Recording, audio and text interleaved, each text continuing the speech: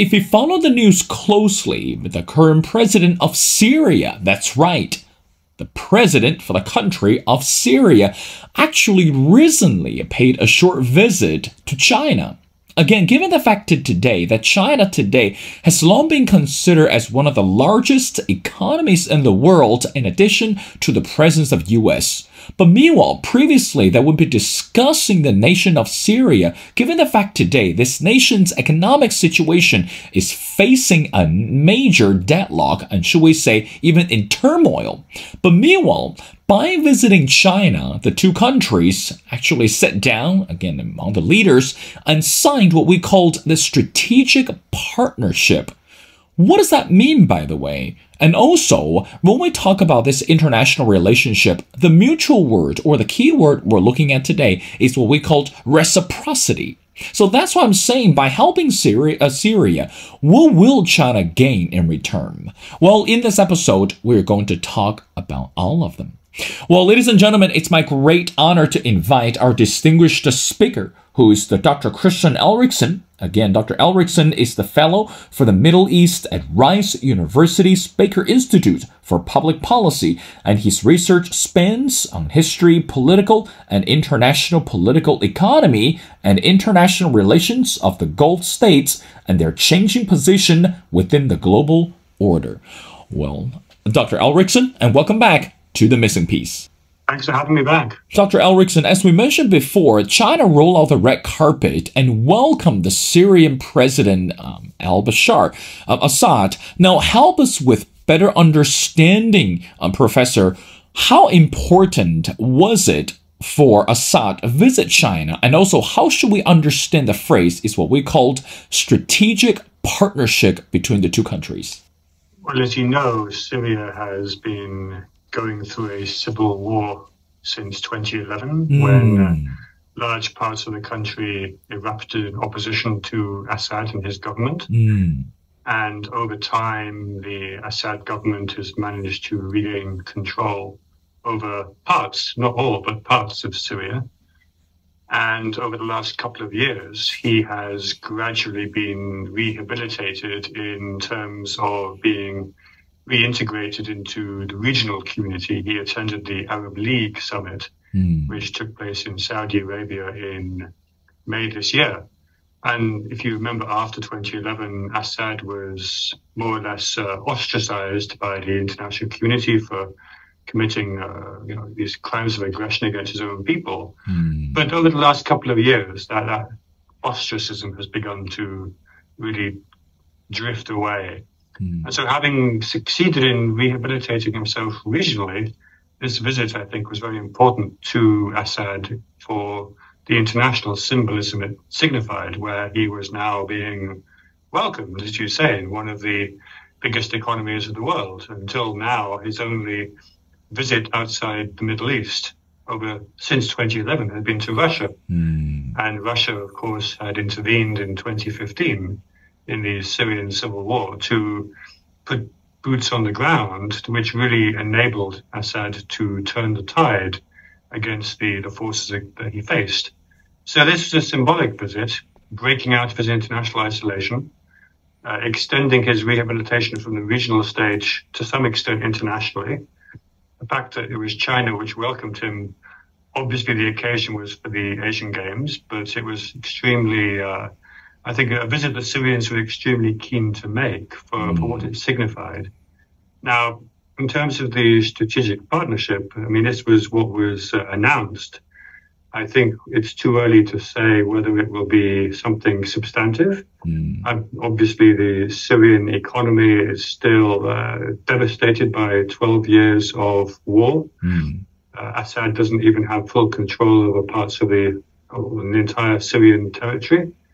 There's going to have to be an awful lot of reconstruction that takes place in Syria first. But if we're thinking long term, and the Chinese leadership does think long term, 20, 25 years down the line, that might be a time horizon that is being looked at here in terms of the access to the Mediterranean, in terms of Syria's port at Latakia.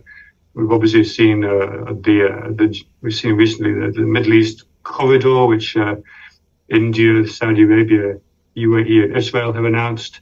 This could be sort of giving the Chinese a sort of different access to the Mediterranean, because that one doesn't include China, it includes Israel. So there's maybe longer term projects that could be developed, but I think in the short term, at least, the focus will have to be on reconstruction in Syria, and whether or not any Chinese companies would want to get involved in such politically delicate and, quite frankly, potentially insecure operations. So we'll have to wait and see. Dr. Ulrichsen, again, as I mentioned in the intro today, in addition to political interest, I think when we talk about China, it's more centers on the word economy. And of course, today we're living in the world that the word reciprocity tops the agenda. By helping Syria, again, this is the question that we asked before.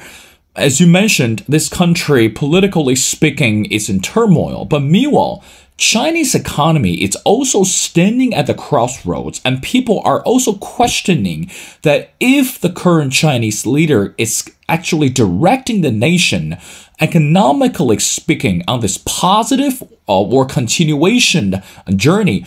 But meanwhile, what is China expecting? Or should we say, what can China expect by supporting Syria? If I'm not mistaken, again, Dr. Ulrichsen, you're the expert.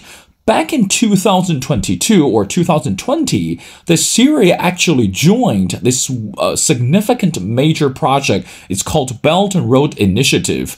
So what do you think that China is actually look forward to having Syria on the side in return? Particularly, we're looking at this economic joint venture. What do you think of that? Well, as you know, the Belt and Road Initiative is a major Chinese area of focus. They have a lot of partners in the Middle East who are signed up to it, including US partners in the Gulf, like Saudi Arabia, the UAE. And it could be that by including Syria in this initiative, as they have done over the last several years, again, the Chinese are maybe looking long term and thinking about how to include projects linking China, the Gulf, and the Mediterranean, in the sense that China is creating these networks and pathways of economic and investment cooperation. Now, in terms of where Syria fits in, I think it will be something that will become apparent later this decade into the next decade, not necessarily right now, but another thing that the Chinese leadership will get out of this will be another demonstration that they are getting more involved in the Middle East. We've seen, obviously, in March this year how China brokered the deal to restore diplomatic relations between Saudi Arabia and Iran. The Chinese also recently received the leader of the Palestinian Authority, Mahmoud Abbas, in China, I think in June. And there were suggestions there that China could at some point become involved in negotiations for other Middle Eastern disputes, like the Palestinian issue, or in this case, Syria's regional issues. Now, that may or may not happen, but it certainly signifies, I think, that China is becoming much more visible, much more visibly involved. And at a time when leaders in the Middle East are all expressing varying degrees of skepticism about whether the US is going to be a reliable long-term partner. And so there's a perception, if not necessarily a reality, there's a perception that the US is somehow less interested in the Middle East and is disengaging or withdrawing. And that perception is real, that is there. And if China is willing to step in and fill some of that vacuum, I think certainly that's something that might be at play, again, over the longer term, that we see beginning now in 2023 and maybe becoming more pronounced, especially the further we go on with potentially US political focus being shifted elsewhere. Dr. Ulrichsen, when we look at this relationship between, again, not just between China and Syria, but among any other type of relationship, I think three words, again, you're the experts as a political scientist, that we tend to talk about, I guess, these criteria by using three words. Number one is competition. Number two is cooperation. And the last one is conditionality. I think it's much easier to understand the competition among the competitors, and also it's understandable that cooperation could enhance the mutual interest.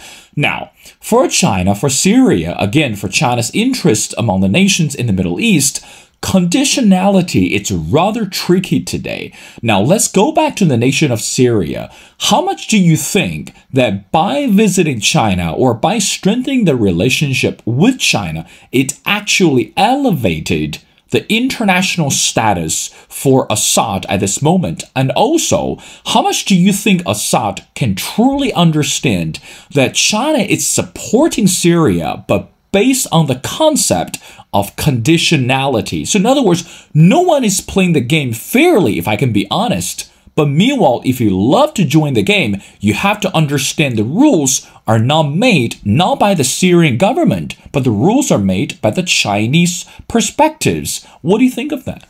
Well, yes, I think the Syrians will have to understand, of course, that they are going to engage on terms that are not theirs to set. And I think any comparison between Syria and China will make it very clear that the balance of interest is on China's side. And the Chinese, to some extent, can set the terms and the conditions for what that engagement may take. And it will be interesting to see what those conditions are, and if they include conditions related to Assad's relationship with his own people.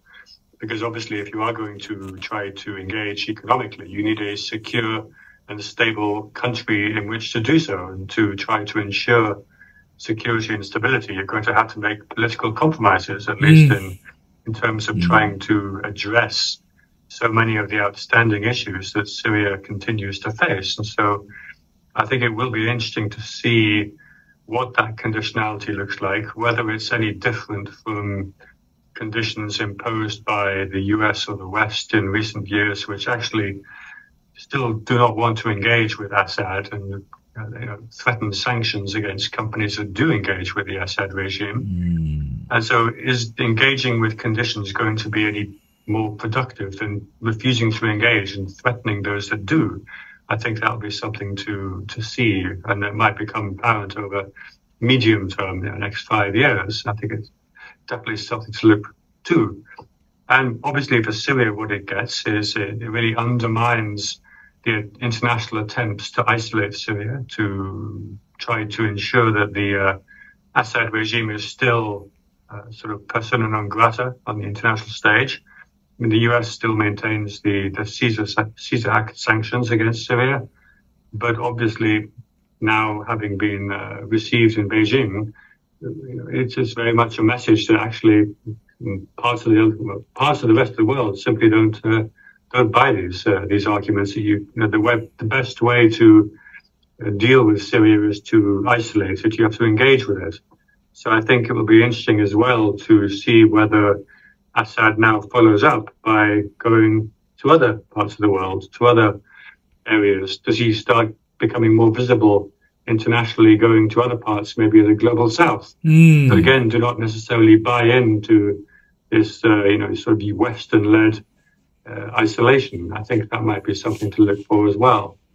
Now, again, let's continue our conversation. Now, some experts believe that by visiting China, again, from the Syrians' perspective, that China might again use the role as the facilitator. Now, when we look at the role of facilitator, we're looking at the relationship among Syria, Turkey, Iran, and Russia. So in other words, those key players today are also paying attention to what's happening in Syria and also what's happening to Assad's regime.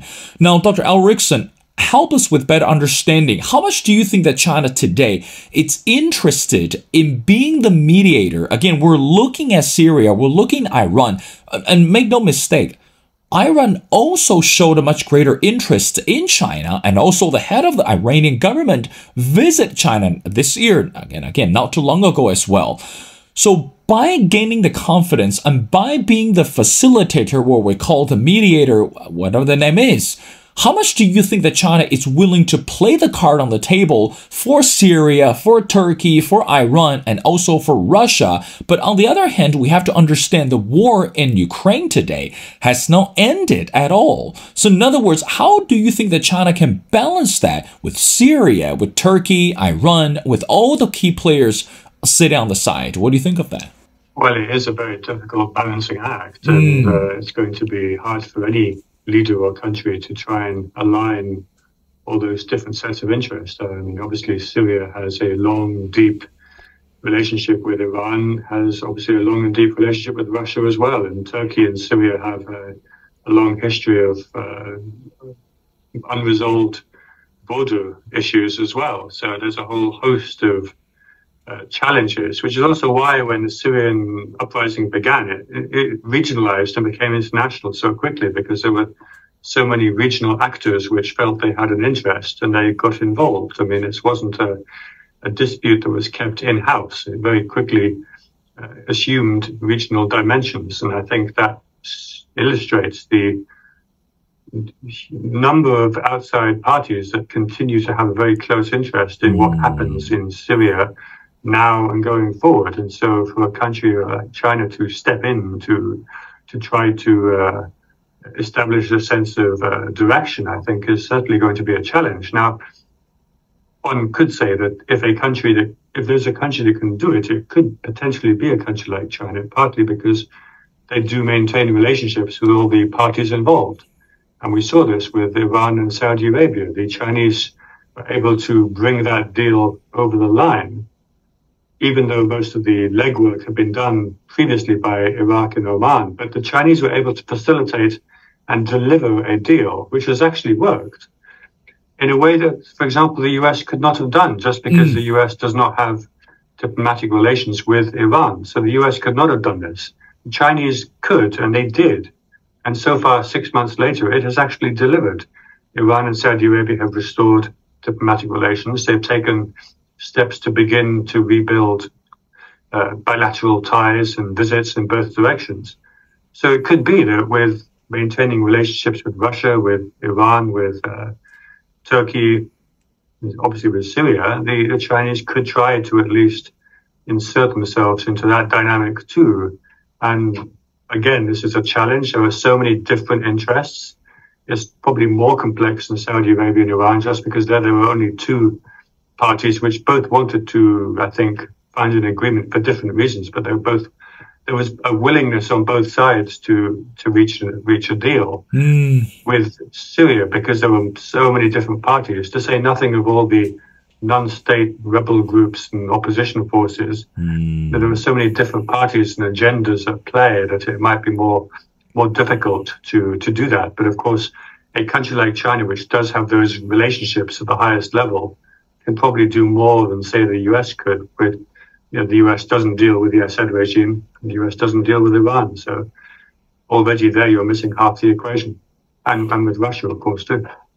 Now, let's bring US into our conversation, Dr. Ulrichsen. How much do you think that it could influence the perspective from the West side? Because again, on one hand, the experts believe that sanctions don't work. I mean, again, we've seen that US has been very active in placing sanctions, on countries of Russia, on Syria. I mean, again, many more. But so far, needless to say, that sanctions it's become less meaningful or less engaging for countries as Syria, as Russia. But on the other hand, we also need to understand that by manipulating the Assad regime, or by understanding the Assad regime, can also be contributive to the growth of US and also the international status of US. But this time, the media was watching. Again, Assad was in China, and both leaders shook hands, and of course they had a great dialogue, etc. How much do you think could actually impact the role of US, especially we're looking at the foreign policy from the US perspective towards Middle East? Because again, some argues that US today is standing at the crossroads with the nations in the Middle East. One step closer, we could gain much ground, but again, one step closer, we could also lose the ground as well. So what do you think of that, Professor? Well, I think, first of all, we have to realize the US is coming up to an election in 2024, just over a year from now. And so domestic policy, I think, will increasingly take center stage in terms of the focus of what the US officials are doing, especially given such a contested electoral process this time around. I think also in terms of US Middle East policy, the US seems to have really focused heavily on trying to achieve a Saudi-Israel normalization agreement. This seems to have become the main emphasis of US Middle East policy and is likely to remain so at least until the end of this current administration's term. Whether or not it has a second term, we'll wait and see. But certainly I think for the next year, a US-Saudi-Israel focus is going to be uppermost. And where that leaves the rest of the Middle East, I think, is another matter. And I don't see the US shifting policy on Syria anytime soon, regardless of whether one thinks sanctions are not working. And of course, as countries like China engage with Iran, with Syria and Iran, I think we're seeing clearly that the countries are not willing to respect those sanctions and are willing to take actions which deliver other results. And so if China leads, I think it'll be interesting to see how many other countries follow. And we've already seen Saudi Arabia, the UAE, both very closely part of the US-led network of partners in the Gulf. But we've been seeing both of those countries really engaging with Syria, despite the US telling them not to. And we've seen Assad visit Dubai and Abu Dhabi in 2022. He was in Saudi Arabia for the Arab League summit in May this year. So again, we're seeing countries peeling away from the attempt to isolate Assad and to say, well, actually, that hasn't worked. The reality on the ground, unfortunately, because a lot of people, I think, didn't want Assad to win the war against his own people. But the reality on the ground is that he did. And so you have to work with what you have. And I think that's what has really animated the Saudi and the UAE attempt to really work with Assad, because they see that as maybe more productive than not doing so. And again, there are countries like Qatar and Kuwait in the Gulf which still don't want to work with Assad. There's no consensus, there's no unanimity. But certainly when a country like China decides to do so, I think that does send a powerful signal that certainly I think people in the US will, if they're paying attention, because again, their focus is elsewhere, I think they'll be looking to see how many other countries now follow suit. Dr. Ulrichsen, two more questions before letting you go. Now, let's talk about another nation, which is called Israel.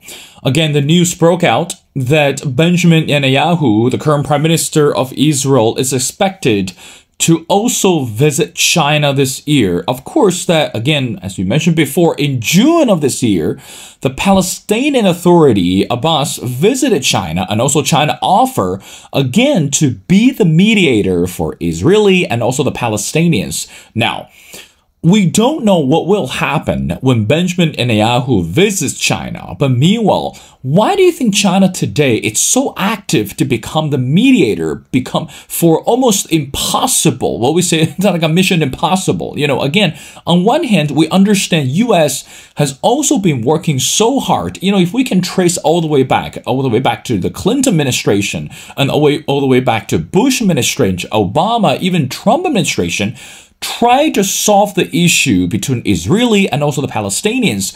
Either we have this two-state solution or we don't. But right now, China step up in this game to say, hey, listen, we can mediate and also we can delegate the two countries and the two authorities at the same time. Again, going back to the word reciprocity, what could we expect when we have the conversation, when we see the conversation between Benjamin Netanyahu and the Chinese leader? Of course, when we talk about the Palestinians and Israelis, what do you think of that? Well, I think Netanyahu has so many problems in terms of trying to balance his international focus with keeping his domestic coalition together. And members of his coalition, which are supporting his government, do not want to make any concessions whatsoever to the Palestinians. And I think that's also what has been complicating his attempts to reach an agreement with the Saudis, because I think Netanyahu realizes that to have an agreement with Saudi Arabia or with other countries on this issue, he has to make concessions. But his key coalition partners would threaten to walk out and bring down his government if he did so. So it's a very tight balance that I'm not sure he fully can control, in the sense of trying to keep everyone on the side. So I think it will be interesting to see if he does go to China, what develops. I think obviously the Chinese have become much more vocal about trying to step in terms of political and diplomatic issues in the Middle East. And as you say, that has been a big shift. For a long time, it was seen that China did not try to involve itself in political and diplomatic issues, and they were in some ways left to others. And obviously, it's now 30 years this month since the Oslo Accords in September 1993, the agreement brokered by, certainly supported by the Clinton administration between Israel and the Palestinians. That hasn't delivered in terms of the results that was hoped. And so it may be that it's time for a new approach. And certainly trying to do something differently. And so that could be why Abbas was in China in late spring, early summer. And if Netanyahu goes, they could at least be trying to explore the parameters of a different way of going forward. Could also be that Netanyahu wants to signal to the US that actually he has options too. And if the US, doesn't support what I'm doing, we can go to China. And certainly I think that will be something that the US will be watching very carefully, just because the US does see anything to do with China in terms of great power competition and strategic rivalry, which does give room for maneuver to countries like Saudi Arabia or Israel to, in a sense, play both sides and to sort of play them off against each other to see how much they can try to get in terms of support for their own position. Well, Dr. Ulrichsen, I want to wrap up our conversation. Again, since you mentioned Saudi Arabia, let's talk about this another piece of breaking news that recently Saudi Crown Prince went on this show to be interviewed. But meanwhile, he mentioned that every day Saudi Arabia is getting closer to normalization with Israel.